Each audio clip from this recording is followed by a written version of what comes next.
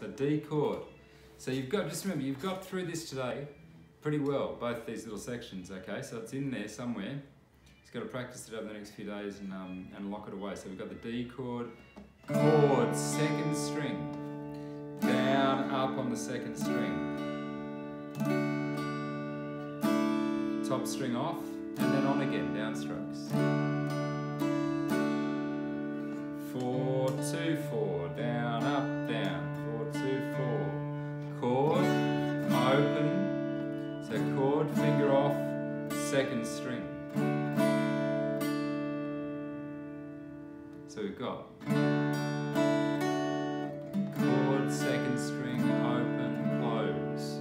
It's like an open, close kind of thing on the top string, isn't it? 4, 2, 4, chord, open, second string, open, G chord, 2, 3 and 4, just clipped like that.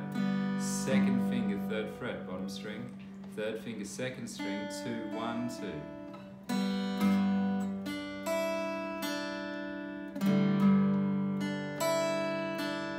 Then these guys, the second and third finger make the A7 chord, fourth and second string, and it's on, off, on, middle finger, on, top string, on, off, on, middle finger, third fret, second string,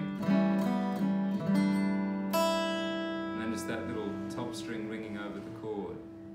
So the whole first section.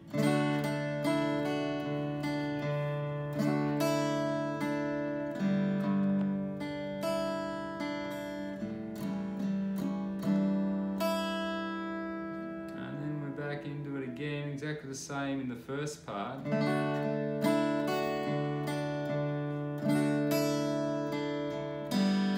It's the same up to there, but now first finger goes top string, strumming 3 strings, 3, 2, 1, on, off.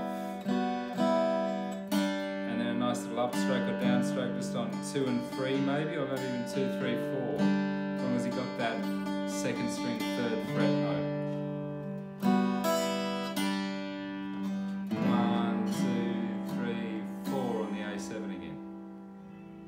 Okay, so that's section.